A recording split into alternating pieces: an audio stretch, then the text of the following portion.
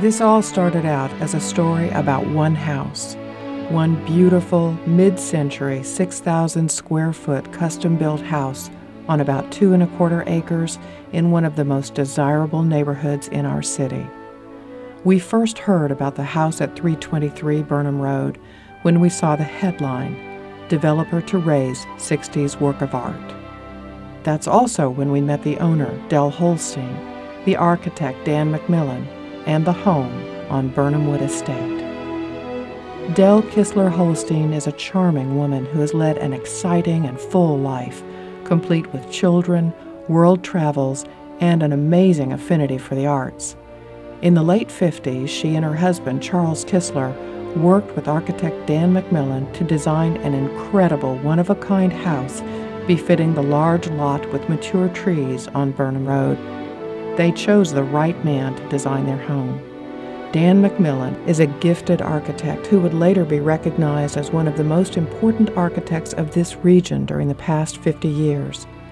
The Kistlers encouraged Dan to spare no expense in creating a house that was top of the line, and he did just that.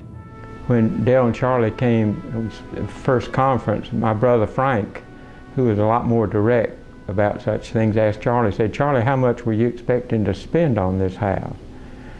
And Charlie said, "Well, I'd like to get by for $100,000.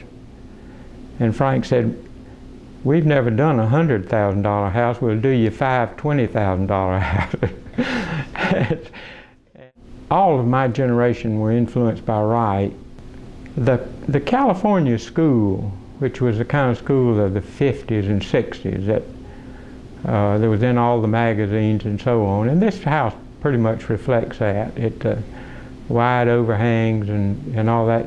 We were big on bringing the outdoors in and all that kind of thing. And Wright was all, in his organic architecture, he was all for using earth materials and so on. And we had the brick, which is a St. Joe brick. We just fell in love with that, with the brick, with those.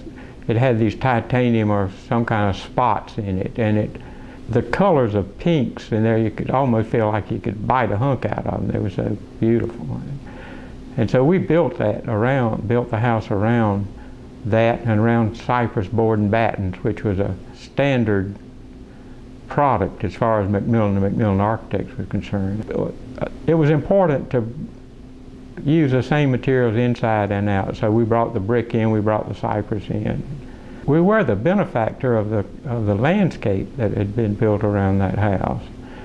There was a huge river birch right off the living room, and that we built the whole house around that. And it was really important to preserve the trees and the landscape here. And there were a lot of old trees out there, magnolias, deodars, cedars, and things.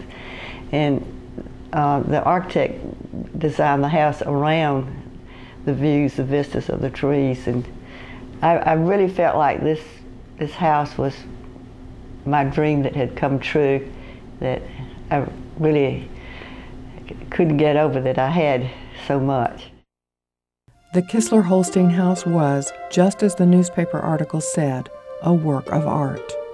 Each room was the perfect embodiment of thoughtful design, balancing the requirements for the space with the views from the windows, the topography, how the sun comes through the windows, and the landscaping.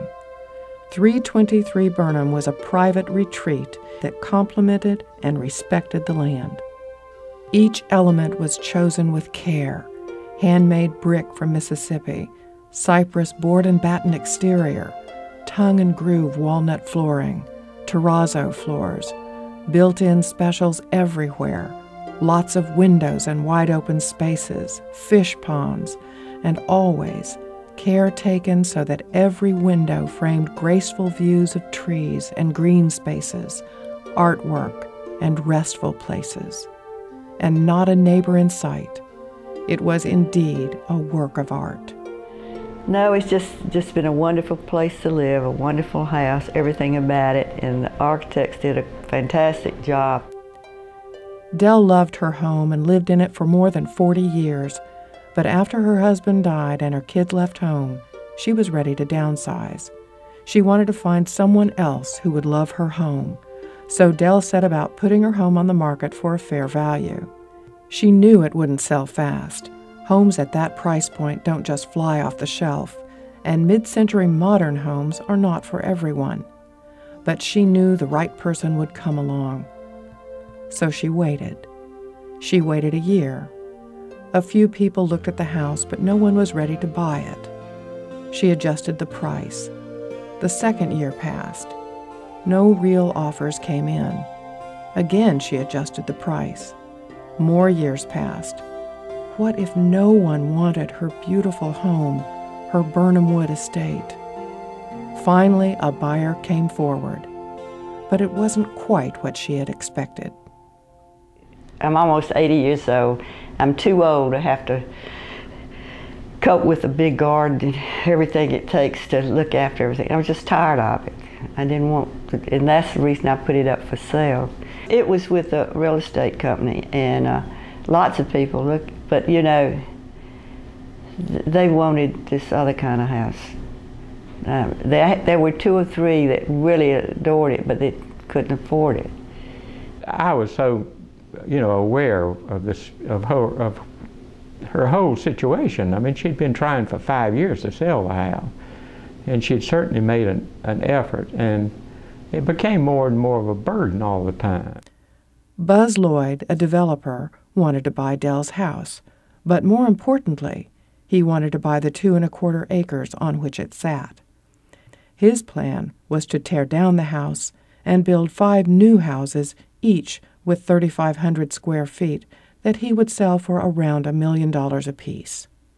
Well, he didn't tell me that he was tearing it down, but then eventually he did. Not at first he didn't, after I accepted his offer.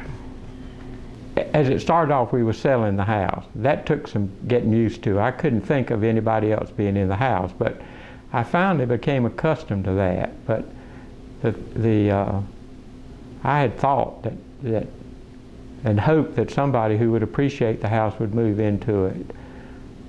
It was kind of a shock to find out that Buzz Lloyd had it, because I knew immediately what he intended to do with it. Well, I mean, I'm just, well, how do I feel? I just wish he wouldn't tear it down. And it's odd, the house I was born in is still there, and the house my mom was born in is still there in Fuquay. Mine's been torn down. But that's life, you never know how things will be. That's when the newspaper heard about the sale and ran the story. They interviewed Buzz for the article. He said the house was beyond saving. It was old and not very energy efficient. It was not energy efficient. It was an absolutely ridiculous, bizarre thing for anybody to say. I mean, the house is dilapidated. It doesn't look too dilapidated to me. No, I felt that was some kind of defense that he was putting up. I'm sure he must have some reservations about his actions on this. What a shame, what a crying shame that something like that is going to be torn down just so a whole bunch of typical large boxes can be shoved onto the same lot. It's all about making a big buck on real estate here in Fayetteville right now, instead of creating something that's compatible with the site, compatible with the neighborhood. I think the community should be outraged. These are treasures. These are one-of-a-kind houses. These are not houses that were put together by somebody just dropping little prefab post-war units all over Fayetteville. These were designed by very successful, award-winning architects. They were put together by real craftsmen, by people who really understood carpentry and all of the work that goes into creating a beautiful house, and they're irreplaceable. About that time, Preservation North Carolina heard about the house and wondered if there was anything they could do to save this architectural treasure. Preservation North Carolina is involved in trying to save endangered properties, and some of the properties we've worked with more recently have been from the 1950s, even into the 1960s, where They're really significant properties, significant architecturally. They have associations with important North Carolina architects, and in some cases associations with national architects. The problem is they're sitting on valuable land.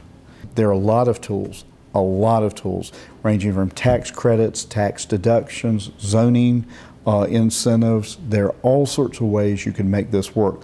It takes time. It takes some knowledge on the part of the owner and or friends of the owner to say, you know, sit tight, there's a way to make this work. And that's the sad thing, that in some cases properties don't just simply get put on the market and the next thing you know they're gone. We could have very successfully marketed that property for what she was asking to someone with the protective covenants in place. I don't think that that is something that would have detracted from the value or that would have made it harder to sell. The house showed in the grounds and in the structure itself that it had been, you know, continually maintained. The wide overhangs and the quality of material made it naturally durable. It is as relevant now as it was when it was built in 1960, and as elegant now. Houses that are on the National Register, which I think Dells would have easily qualified for, is then eligible for tax credits for restoration work. And in North Carolina right now, that's a 30% tax credit. I asked her to make sure that it was a done deal. She called me back and said that if he follows through, you know, with what they had signed, that it was a done deal. It sounded like his initial approach with her was that he would do everything he could to save the house. A lot of times people hear what they want to hear, and I think that her interpretation was that her house was going to be okay.